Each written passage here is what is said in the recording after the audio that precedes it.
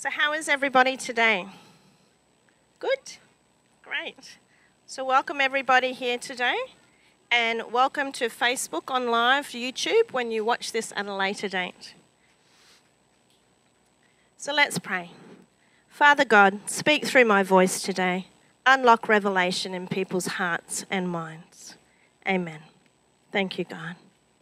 Today I get to speak about one of my favourite topics, and that is joy.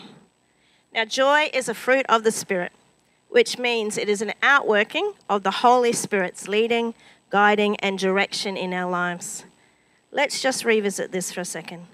God the Father, who created everything, sent his Son Jesus to earth as a baby to grow up and to minister to many.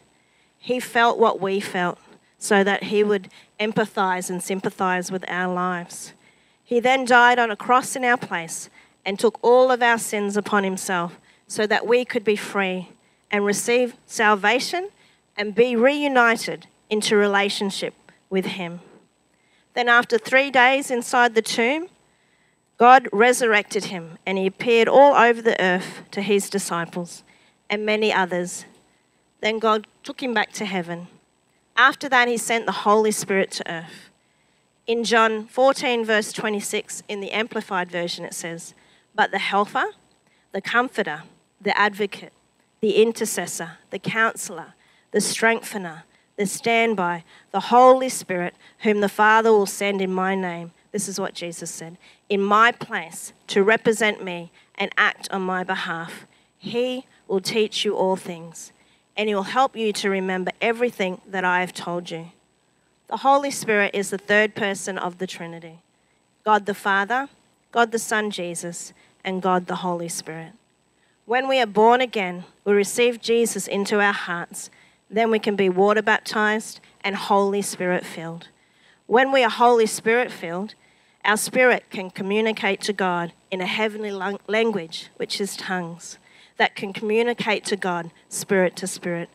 In the worship today, you might have heard that language and wondered what it was, but it was our spirit singing to God in the Spirit. So when we receive the Holy Spirit, we begin to display aspects of that fruit outworking in our lives and in the interactions that we have with people in the community around us. The fruit of the Spirit is found in Galatians 5, verse 23 to 25. So I'm going to read that out of the Passion Translation. Everyone's really quiet today. Is everyone okay? Yeah. Great, good listening. "But the fruit produced by the Holy Spirit within you is divine love in all of its varied expressions, joy that overflows, peace that subdues, patience that endures, kindness in action, a life full of virtue, faith that prevails, gentleness of heart, and strength of spirit. So never set the law above these qualities, for they are meant to be limitless." It then goes on to say, "Let everyone be devoted to fulfill the work that God has given them to do, with excellence, and their joy will be in doing what's right and being themselves, and not in being affirmed by others. Every believer is ultimately responsible for his or her own conscience." So the next scripture is in John 15, verse 5 to 12. I'm going to read that out of the Passion Translation as well. And it says, this is God saying, "I am the sprouting vine, and you are my branches. As you live in union with me as your source, fruitfulness will stream from within you. But when you live separated from me, you are powerless. If a person is separated from me, he is discarded. Such branches are gathered up and thrown into the fire to be burned. But if you live in life union with me, and if my words live powerfully within you, then you can ask whatever you desire, and it will be done.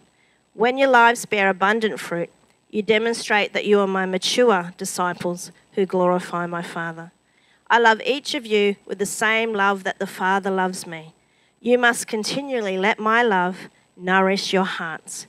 If you keep my commands, you will live in my love, just as I have kept my Father's commands, for I continually live nourished and empowered by his love.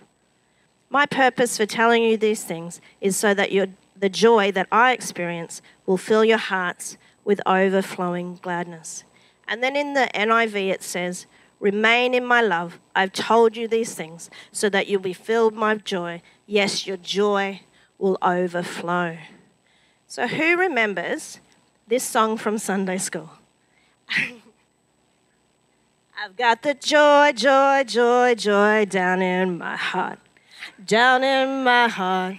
Down in my heart. I've got the joy, joy, joy, joy down in my heart. Down in my heart to stay. Oh, beautiful singing. Well, that's a great song, isn't it? But it's so being happy or sad are emotions, but joy is something that is much deeper down in our hearts.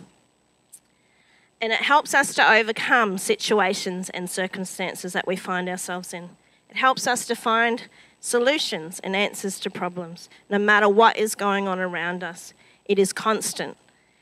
And it doesn't let us give in or give up. So keep going today. In Nehemiah 8 verse 10 it says, Nehemiah said, go and enjoy choice food and sweet drink, and send some food to those who have nothing prepared. This day is sacred to our Lord. Do not grieve, for the joy of the Lord is your strength. So in Nehemiah, in the earlier chapters, it said that Ezra the priest and chief scribe read the law of Moses to the people and explained to them what they meant. He did this for 6 hours while the people listened intently and wept as they were convicted, and they gained a revelation of God's word. A 6-hour sermon. Can you imagine that? Sometimes we can't even sit still for 20 minutes. And I think that's a long time, but how great was that? That once they understood and had a revelation of the word, they wanted to hear more, and it convicted their hearts, so it made them weep as well. So I'm going to read Nehemiah 8:10 again. Nehemiah said, go and enjoy choice food and sweet drinks, and send some food to those who have nothing prepared. This day is sacred to our Lord. Do not grieve, for the joy of the Lord is your strength. From this scripture, God wants us to enjoy our lives, but also to give to others that have nothing. Also to love one another and make sure that others aren't lacking. God's abundance in our lives means to have more than enough for ourselves and our families, to give to others and to advance God's kingdom on earth as it is in heaven. As I was writing this, I got a vision of an old-fashioned water pump with a big handle that you have to push down a few times and prime it before the water gets drawn up. So when we don't feel joyful, we need to prime our pumps and go deeper with God. I felt like that this morning. I'm just going to be real. I needed to prime my pump and feel that joy well up from within. As we wait upon God in his presence until his anointing overflows through us. When we get angry, tired, and frustrated at people, we are doing things in our own strength instead of God's strength in his timing or in his will. So just spend time with him in his presence, in his word, with worship music playing, and pray to God, and he will supernaturally refresh and refill us. I have a light up joy. I don't know if you remember, but I have the joy, Joy, but it's in storage at the moment. So my joy is being contained until we find a place. But today I just wanted to use the letters joy as an acronym. So J is for Jesus. When you ask Jesus to come into your heart and you ask the Holy Spirit to lead and guide your life, that is one of the best decisions that you could ever do in your life. You will never be alone, and he'll hold your hand and walk with you through life. And when you die, you will go to heaven and live in eternity with Father God. What an amazing relationship you can have with such a loving, kind Heavenly Father that wants to spend quality time with you. He also has such an amazing plan and purpose for each one of our lives. Jeremiah 29 verse 11 says, I know the plans and purposes that I have for you, plans to prosper you, not to harm you, to give you a future and a hope. So the O in joy is for others. Let's treat others the way that we would like to be treated ourselves. Be kind. Say loving, encouraging words to the people around you. Build people up and don't tear them down or hurt people's feelings intentionally. Sometimes we unintentionally hurt people's feelings, but if we know that we've hurt someone, we need to make it right. If you want to be a good friend and have and maintain long-lasting friendships, be friendly and make people feel loved and like they belong. Include them in your conversations. Sit with them, invite them out for coffee or lunch. If you have arguments or disagreements, say sorry and forgive people and move forward. Now, the why in joy is yourself. You need to look after yourself and care for yourself. It's very important. We all need to eat healthy, nutritious foods and try to eat our vegetables. I'm speaking to myself on our plates. So who eats breakfast? Put your hand up if you have a nutritional breakfast. Oh, good work, guys. So this week, eating breakfast sets us up for the day, but God has been telling me all this week. Normally I just grab a coffee and go to work, but He intentionally made me eat breakfast every day this week. And it does make a difference to your life. And if you're really busy, like me, and have to grab a coffee, you can make a protein shake or something on the way, or prepare beforehand, just so your brain and your body is getting the nutrition that it needs to focus well. Yeah? Anyway, I'm saying that to myself. Also, we need to get lots of sleep. I know we hear this all the time. You need to eat, you need to sleep, you need to exercise. But we do need to sleep. Don't stay up late playing games or social media scrolling or watching too much TV, news programs or podcasts, especially in these current times. Be careful what you see, what you look at, what you hear, and what you taste, so that we have healthy minds, bodies and souls. Also drink more water, especially in North Queensland, and try to cut out soft drink. I'm speaking to myself again. We need to worship God, hunger and thirst for more of His word and more of His presence.